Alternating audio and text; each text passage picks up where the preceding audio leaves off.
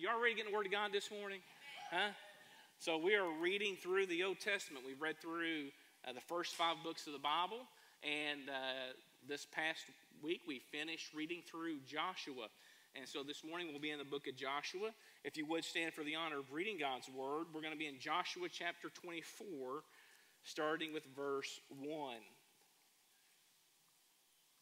Now Joshua gathered all the tribes of Israel to Shechem and summoned the elders, the heads, the judges, and the officers of Israel, and they presented themselves before God. And Joshua said to all the people, "Thus says the Lord, the God of Israel, long ago your fathers lived beyond the Euphrates, Terah, the father of Abraham and of Nahor, and they served other gods. Then I took your father Abraham from beyond the river and led him through the land of Canaan and made his offspring many. I gave him Isaac, and to Isaac I gave Jacob and Esau. And I gave Esau the hill country of Seir to possess, but Jacob and his children went down to Egypt. And I sent Moses and Aaron, and I plagued Egypt with what I did in the midst of it, and afterwards I brought you out. Then I brought your fathers out of Egypt, and you came out to the sea, and the Egyptians pursued your fathers with chariots and horsemen to the Red Sea. And when they cried to the Lord, he put darkness between you and the Egyptians, and made the sea come upon them and cover them. And your eyes saw what I did in Egypt, and you lived in the wilderness a long time.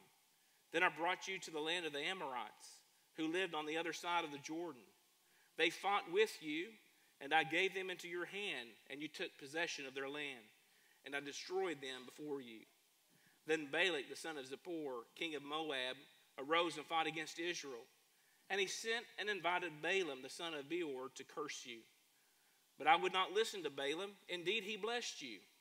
So I delivered you out of his hand, and you went over the Jordan and came to Jericho, and the leaders of Jericho fought against you, and also the Amorites, the Perizzites, the Canaanites, the Hittites, the Girgashites, the Hivites, and the Jebusites. And I gave them into your hand, and I sent the hornet before you, which drove them out before you. The 2 kings of the Amorites, it was not by your sword or by your bow. I gave you land on which you had not labored, and cities that you had not built, and you dwell in them. You eat the fruit of vineyards and olive orchards that you did not plant. Now, therefore, fear the Lord and serve him in sincerity and in faithfulness. Put away the gods that your fathers served beyond the river and in Egypt, and serve the Lord. And if it is evil in your eyes to serve the Lord, choose this day whom you will serve, whether the gods of your fathers served in the region beyond the river, or the gods of the Amorites in whose land you dwell.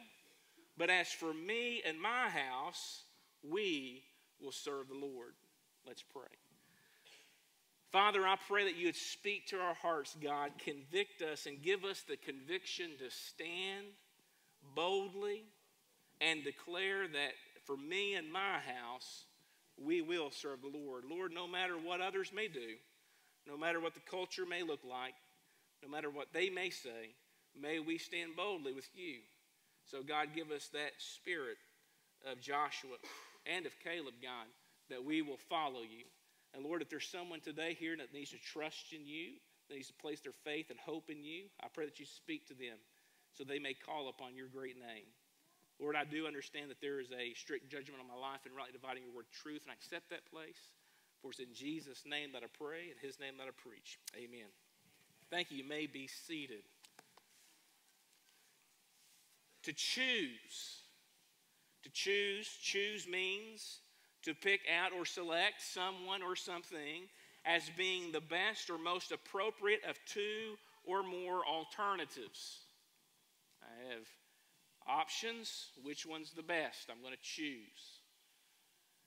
We make choices every day. You go to the restaurant, you sit down to eat, you make a choice. What are you going to drink? Now, I like to drink. I'm a Diet Coke guy. I like Diet Coke. I prefer that. But sometimes you go into the restaurant and you say, take a Diet Coke, and what do they say? We don't serve Coke here. We have Diet Pepsi, though. Will that be okay? And I have to admit, I'm not that strong of a hard commitment Told the line coat guy, I say, sure, that'll be fine. It's kind of wishy-washy, really, isn't it? I mean, if you're going to like Coke, you should stick with Coke. Be like, nope, can't have it. Wishy-washy. You know what I mean by wishy-washy, right? Kind of one foot in, one foot out. Take it or leave it. It's fine. I'm afraid we have too many Christians that are Coke, Pepsi. Just wishy-washy. You can take it, leave it. I'll be a Christian when it's convenient. If I'm around other people that are Christians, I don't care to admit that I'm a Christian. But if I'm around other people that are a little against it, then I'll kind of be silent. Now, if you're a diehard UK fan, somebody gives you a UK sweatshirt, what will you do? You'll wear that with pride, UK. If somebody gives you a Duke sweatshirt, you'll throw it away or burn it. Or maybe come out tonight and we'll throw axes at it, right? I mean, we could do that. But there's no true diehard UK fan that's going to be given a Duke shirt that's going to wear it. You're just not going to do it, right? Because it's no, I will not wear a Duke shirt. That's kind of where we need to be. We need to be Christians who aren't wishy-washy, who can take it or leave it, who can be, I'm in, I'm out, hot, cold, doesn't matter. We know what the Lord says about those who are hot and cold, who are lukewarm. They can just take it or leave it.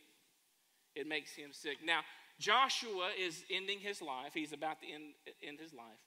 And he's at the last years. And he brings the whole people of Israel together at Shechem. Now, Shechem was where Abraham built an altar to the Lord. That is where he was given that affirmation of that covenant that I'm going to bless you and increase you and multiply you. So Abraham there first built an altar there to God. It was where Jacob comes back to and denounces all of the household gods and buries them in the earth and renews his covenant before God to say, I'm going to follow the Lord. And so it's only fitting that Joshua now comes and gathers the people back here at Shechem as a valley of decision and to renew the covenant. Now, when we notice that, when we read through verses 1 through 13, if you've been reading your Bible, all of those stories and the things that God said that he did should sound very familiar to you. And the Lord is speaking through Joshua, and the Lord is reminding them of his great love and power that he had upon his people. Did you notice as we read how God was bringing out the fact of what he has done for them? It wasn't that they were skillful and powerful and mighty, the reason why they entered into this land. No, it was because of his bow, not by their authority. Did you notice he reminded them about when they were in bondage to Pharaoh in Egypt? It wasn't they themselves that got them free, but it was God who delivered them. And so God is going through a history there of how he has been dealing with his people and bringing his people through the wilderness, fighting for them, defeating their enemies to bring them to the promised land, saying, this is what I've done for you. This is how I have loved you. This is how I have protected you. This is all that I've done for you. And because of that, that should cause us to want to follow him and serve him and worship him. Amen? That choose you this day whom you're going to serve. Are you going to go back to the false gods? Abraham, when Abraham was there, God called him out. It was something that God did.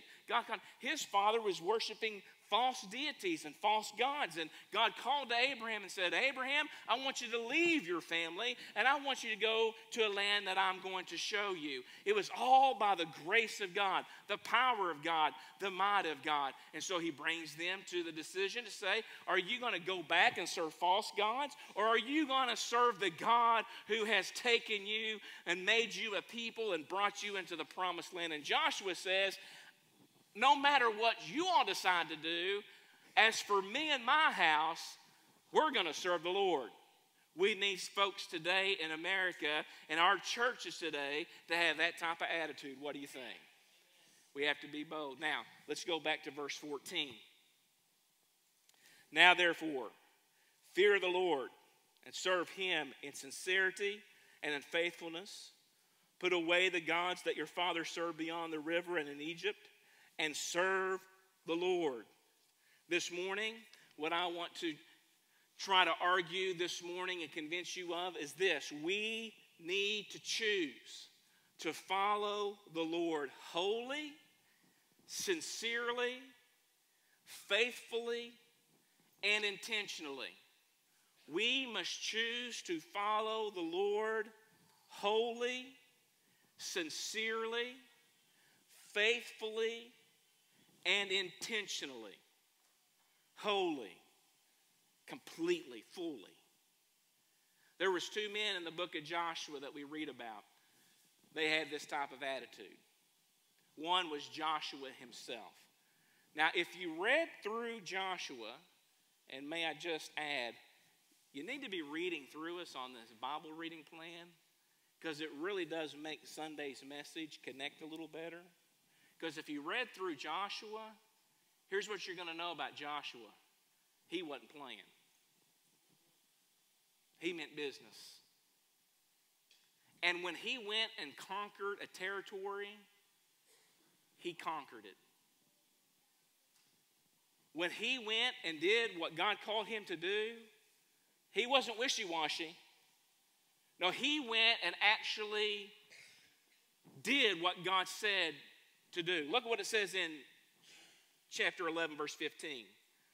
Just as the Lord had commanded Moses, his servant, so Moses commanded Joshua. And so Joshua, follow with me, Joshua did.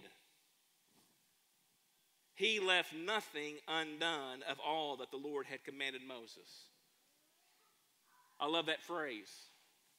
Sean, that could be a sermon title on its own. Leave nothing undone. I like that attitude. He left nothing undone. Everything that Moses commanded him to do, he did. He executed. God set the game plan. He executed. He did exactly what God had told him to do. And he did it wholly, sincerely, faithfully, and intentionally. He was a man on a mission. He was going to do what God told him to do. Another man in Scripture was Caleb.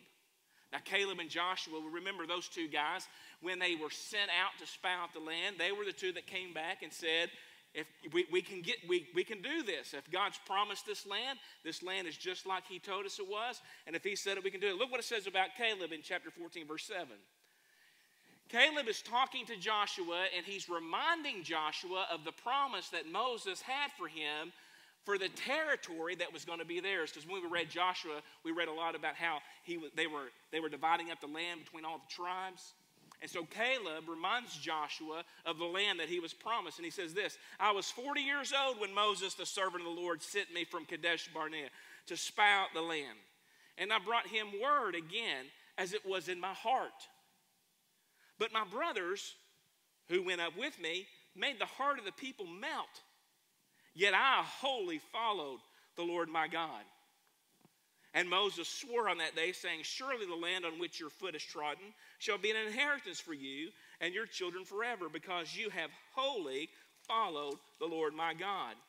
And now, behold, the Lord has kept me alive, just as he said, these 45 years since the time that the Lord spoke this word to Moses, while Israel walked in the wilderness. And now, behold, I am this day 85 years old. I'm still as strong today as I was in the day that Moses sent me.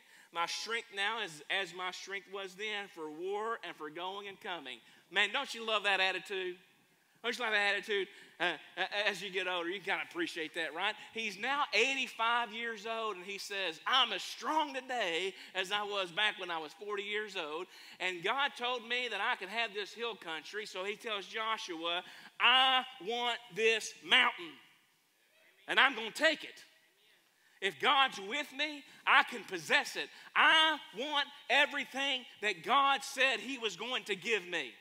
We got to have Christians that have that type of attitude that says, whatever God's promised me, that's mine. And if he said I can have it, I can have it. And if he said he will do it, he'll do it. I'm not going to rest. I'm taking that mountain.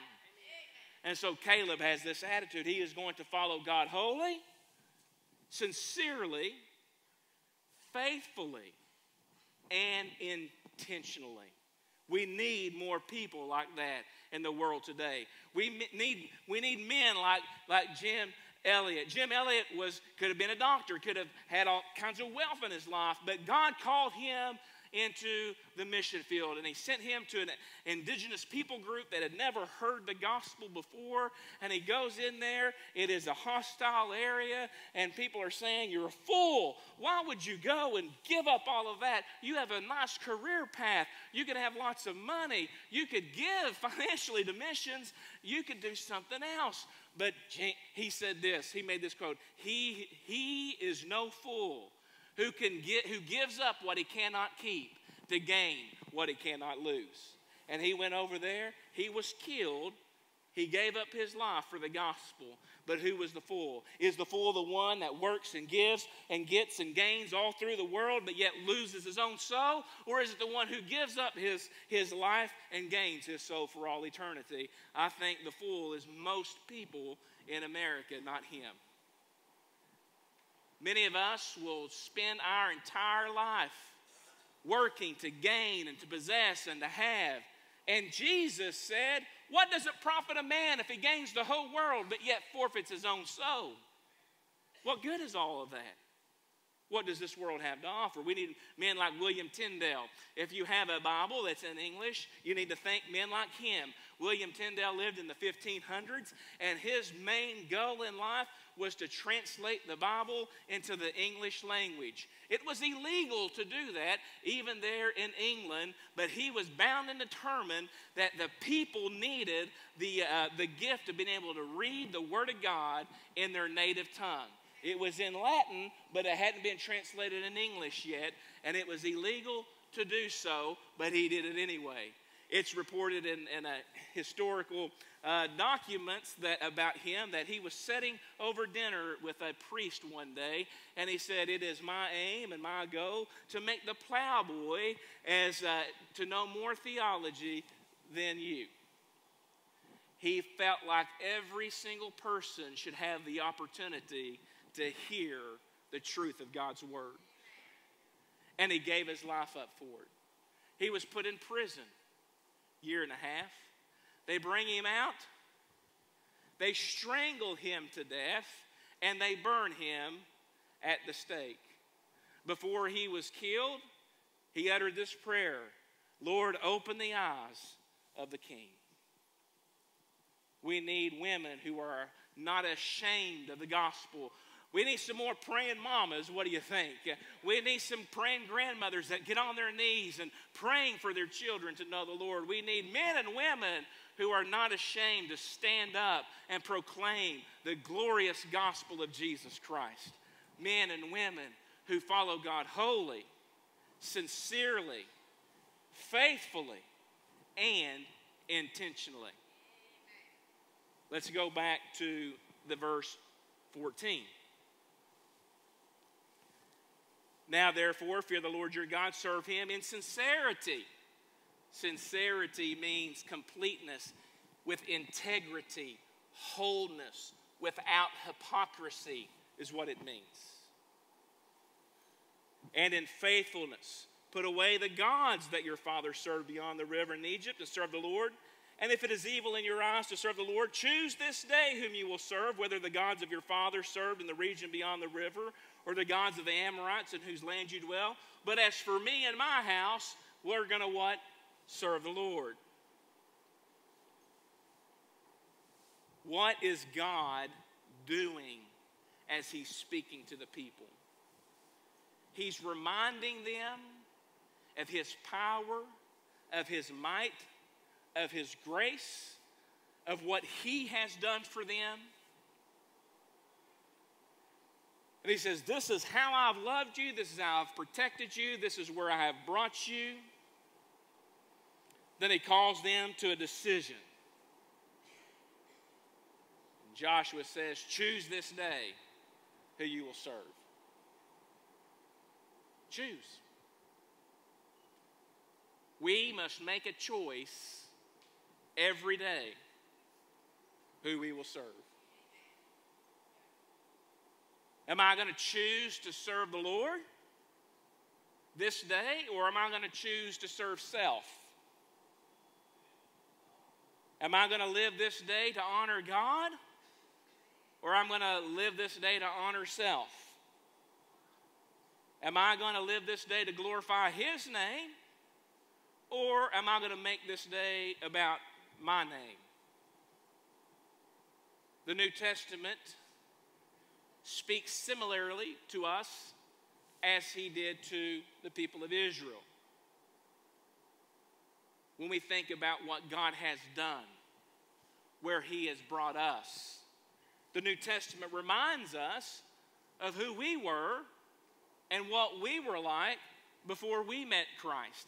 Ephesians chapter 2, verse 1, Paul reminds the church, and you were dead in trespasses and sins, in which you once walked, following the course of this world, following the prince of the power of the air, the spirit that is now at work in the sons of disobedience, among whom we all once lived in the passions of our flesh, carrying out the desires of the body and the mind, and were by nature children of wrath, like the rest of mankind. Let's stop right there just for a moment.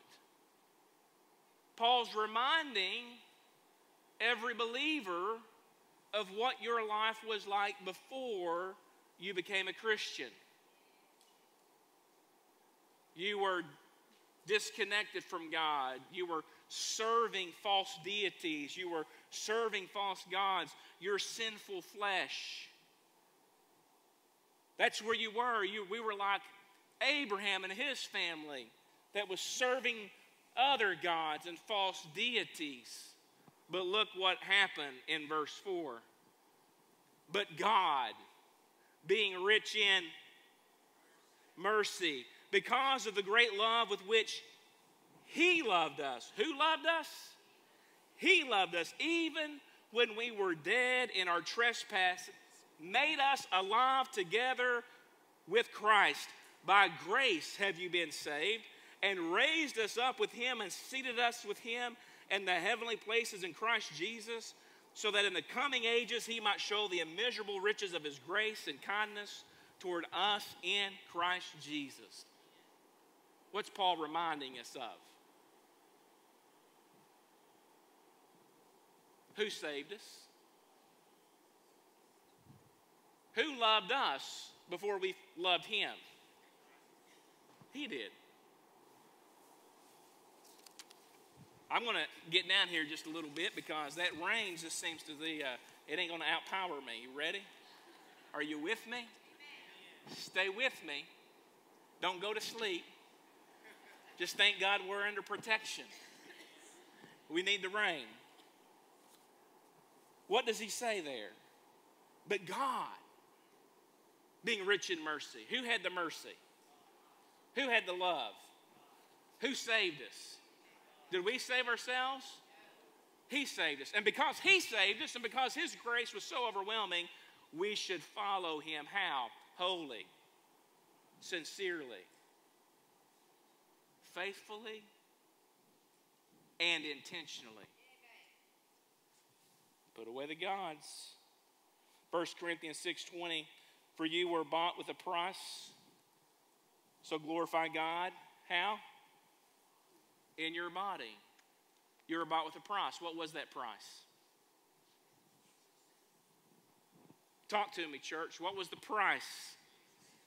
Jesus' blood. You were bought with the precious blood of Jesus, Peter said. Not with gold and silver that can perish, but the imperishable blood of Jesus. You know what Jesus says about decisions? Remember, choose this day who you will serve.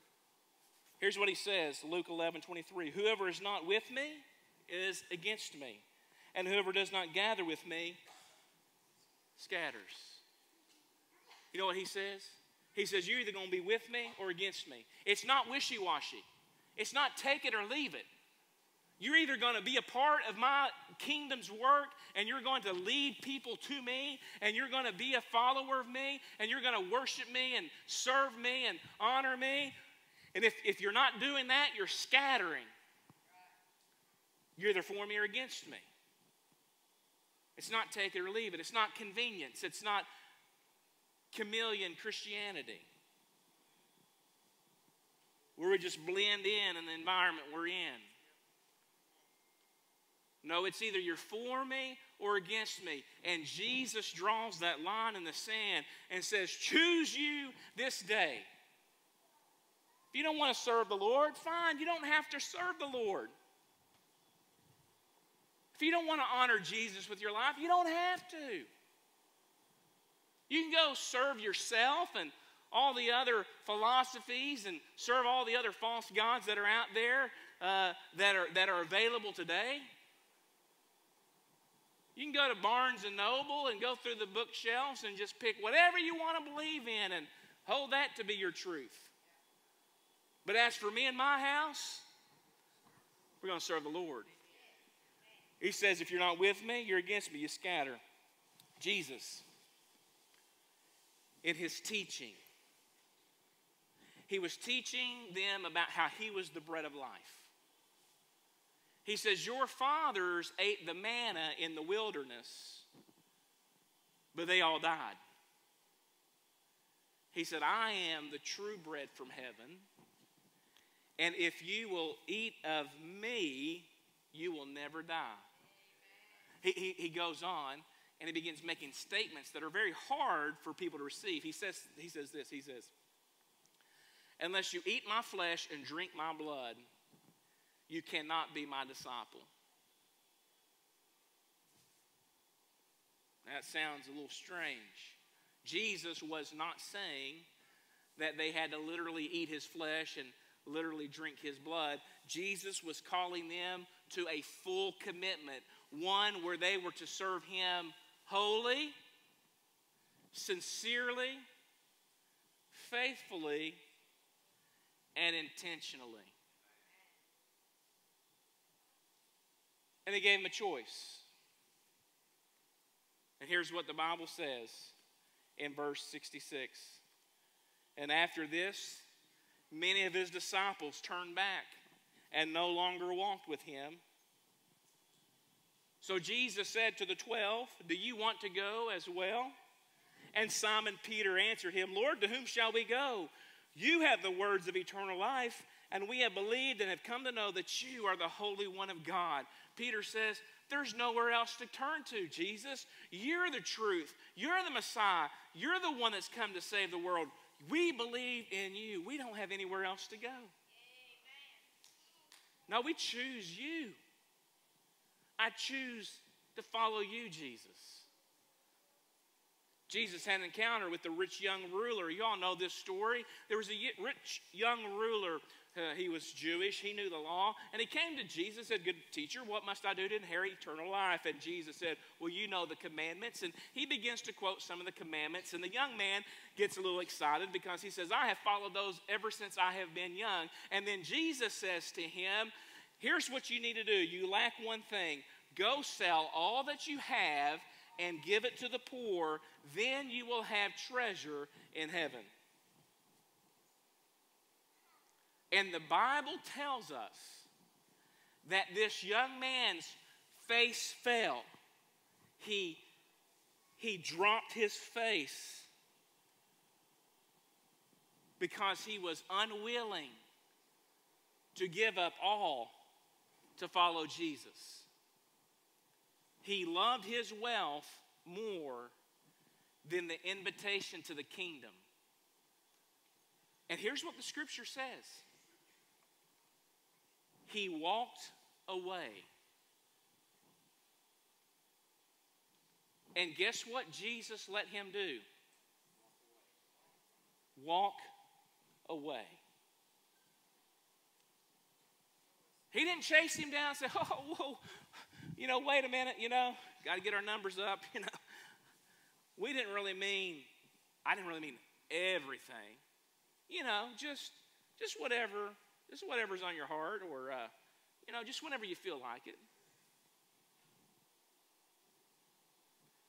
Because when Jesus calls us to follow him, he doesn't call us to follow him wishy-washy. One foot in, one foot out. Straddling the fence. No, we got to be all in. Wholly, sincerely, faithfully, and intentionally. We have to put away the false gods, and we got to follow the one true God. Jesus said in Matthew 6:24, no one can serve two masters, for he will either hate the one and love the other, or he will be devoted to one and despise the other. You cannot serve God and money. You cannot serve God and money. You cannot serve God and self. You cannot serve God in sin. You cannot serve God in political correctness. You cannot serve God in the cultural belief system. You serve Jesus.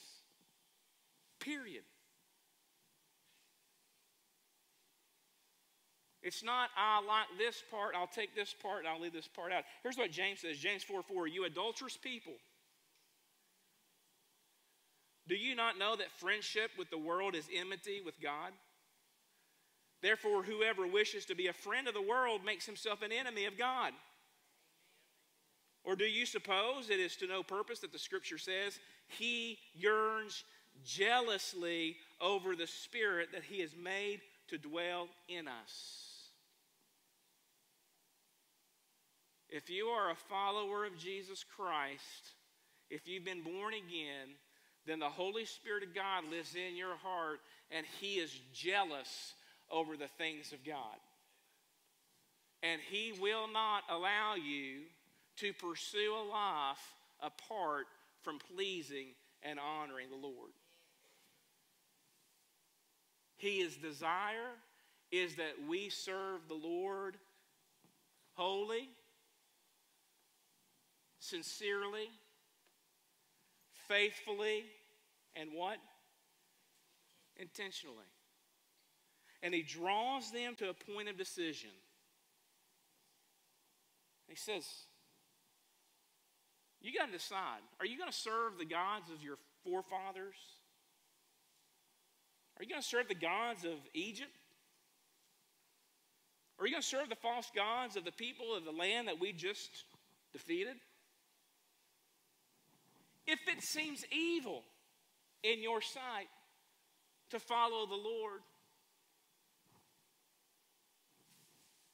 then go back to the false gods. But as for me and my house, Joshua says, we're going to serve the Lord. Now, I don't know what y'all going to do, but I know what I'm going to do. And I know what I'm going to lead my house to do. As for me and my house, we're going to serve the Lord. We're not going to serve political correctness. We're not going to serve what the social media is advancing in our culture, relativism, whatever it might be. We're going to serve Jesus. Now, I know we've already gotten texts from you all, and we do know what's going on. We do know that they've got a drag show planned in our community. We know that. We're aware of that. If you a man, and if you want to wear women's clothing, go ahead. But as for me and my house, we're going to serve the Lord. If that's what you want to do, then you do that. But I'm going to serve the Lord.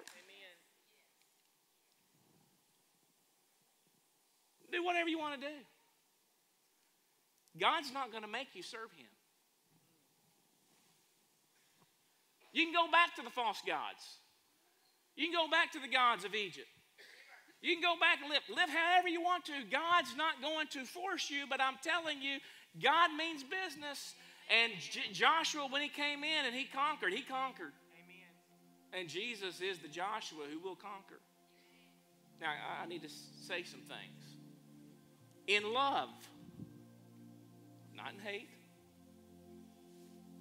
But I need to correct some things because our young people are being brainwashed by social media. Okay? I don't need anybody clapping after this. Do not clap. You ready? Do not clap. Just don't clap. Just listen. There is no such thing as a gossip Christian.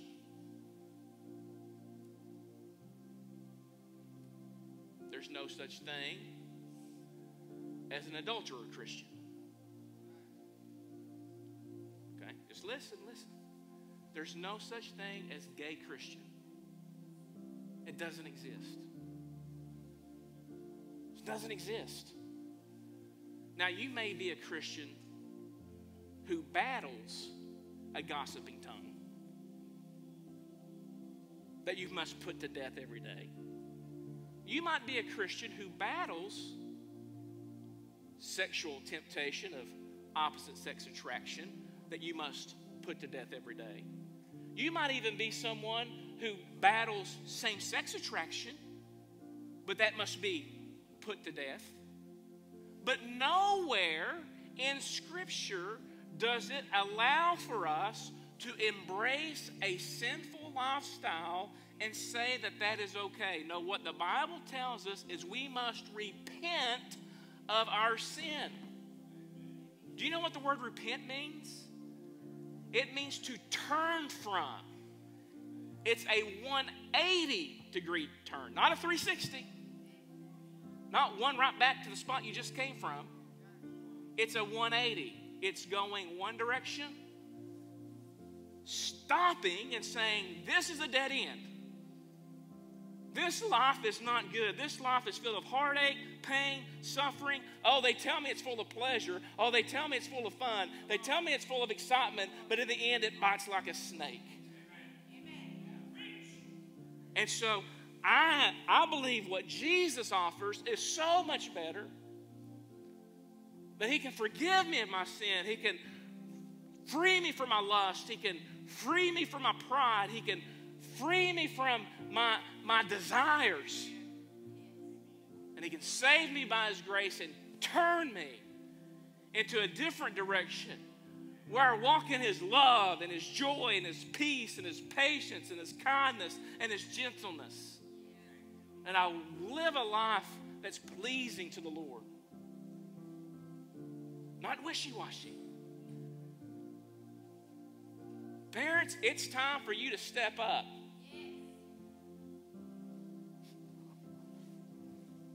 It's summer. It's youth camp time. Oh, we will get all kinds of parents wanting to make sure their kid gets to go to youth camp. But I don't see them here every week.